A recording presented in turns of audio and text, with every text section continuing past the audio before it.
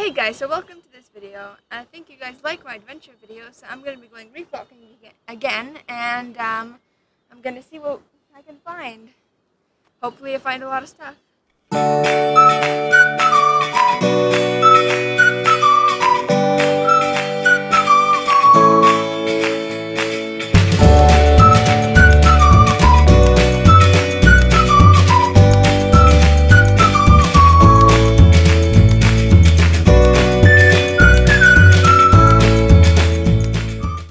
Let's see what we find today. Oh look, this is a large snail. It is commonly known as the tiger cowrie. It is a species of cowrie. It measures up to 15 centimeters, 6 inches in length. The tiger cowrie, Capreaea tigris, is one of the most recognized and most valuable of the cowries. Its coloration can range from very pale to almost completely black, but is generally made up from a pale base color with darker irregular spots and blotches. Cowrie snails are very well known to shell collectors for their attractive shells and are also popular amongst aquarists for algae control. They look like oval-shaped domes in appearance, much like the top of a football, the American kind. Their shells are usually very shiny and have a polished appearance. This is due in large part to the fact that the shell is usually covered and protected by the animal's mantle. This mantle may be similar to the coloration of the shell or may be very different from it, depending on the species. The mantle and animal extend from the slit-like opening on the underside of the shell instead of the round opening like other snails. Cowries are algae eaters and grazers. They need plenty of algae to graze on, both tiny microalgae and larger microalgae. Only some very close-related snails prey on gorgonians and other soft corals, while cowries are safe for reefs in that they'll not eat coral, polyps, or any similar invertebrates. Some do get rather large. With this size comes a certain amount of clumsiness, and they may topple corals or rock work as they move, causing some physical damage on their way. I just love to see how this snail moves around. Let's see what else we'll find today. Of course, we're surrounded by brittle stars. They are everywhere. Look what I found. Lynchia lemigara, also sometimes called the blue lynchia or blue star. It is a species of sea star in the shallow waters of the tropical Indo-Pacific. I just love the color of the sea star. These sea stars may grow up to 30 centimeters, 11.8 inches in diameter, with some lighter or darker spots along each of their arms. Every time I come here, I'm not sure what I'll find. It's a real adventure. Now this is not usual. It's the same blue star, but it is a 4-armed specimen. Look here, this strange critter also belongs to the sea cucumber family. The snake sea cucumber is a species of sea cucumber in the family of the centipede. It is found in shallow waters in the tropical Indo-Pacific Ocean, sometimes growing as long as 3 meters or 10 feet long.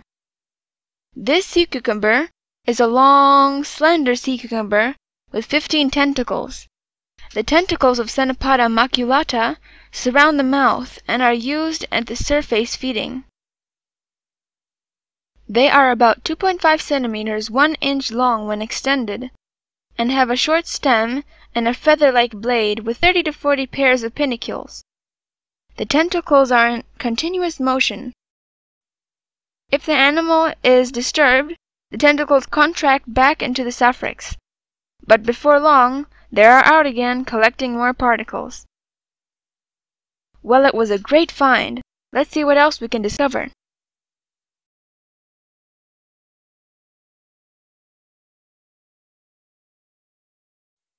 Look at this sea snail. Sea snail is a common name for snails that normally live in salt water. In other words, marine gastropods. Many species of sea snails are edible and exploited as food sources by humans. This one looks like it has a shell inside her body. Maybe she's afraid to lose it. Amazing what different creatures one can find every time we reef walk.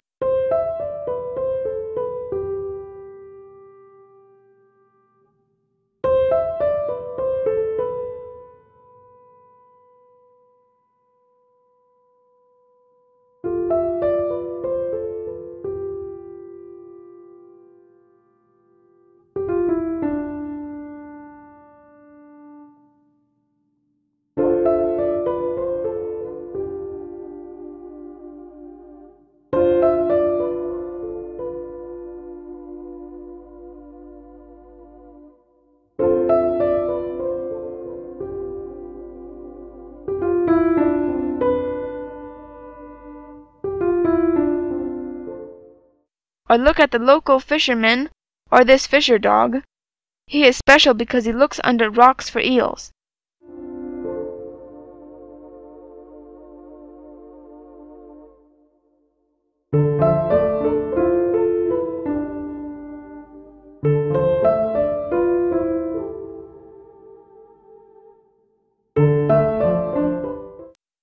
I really have to watch carefully when I reef walk to be sure that I don't step on anything. I should not. You never know what hides under the rock. Oh, look here! I can't believe that I actually found a real seahorse. I thought that seahorses swim very poorly, but this guy swims away from us just quite quickly, so we can only just get a glimpse of him. My first seahorse I saw in real life. Did you ever see a seahorse in real life?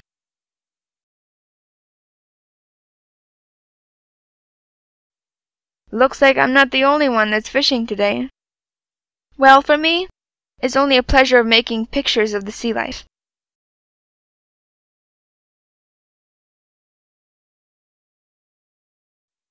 A sea cucumber also looks slug-like, and is sometimes loosely called a sea slug. But it is not. It's a gastropod. Sea cucumbers are echinoderms from the class Horolthoridria. They are marine animals with a leathery skin. The sea cucumbers are named after their resemblance to the fruit of a cucumber plant. If I am right, Fiji stopped agreements with other countries for commercial fishing in its territory, so we can see a lot more sea cucumbers now than before.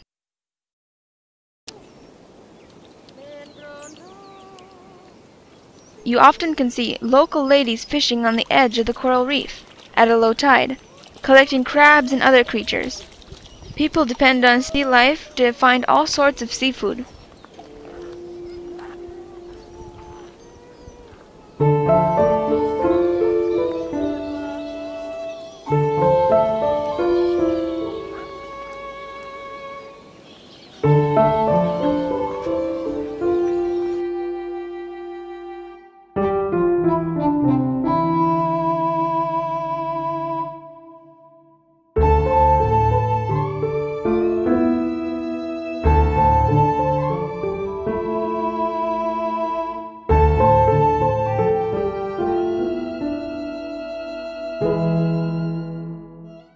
Well, let's see what else we can find.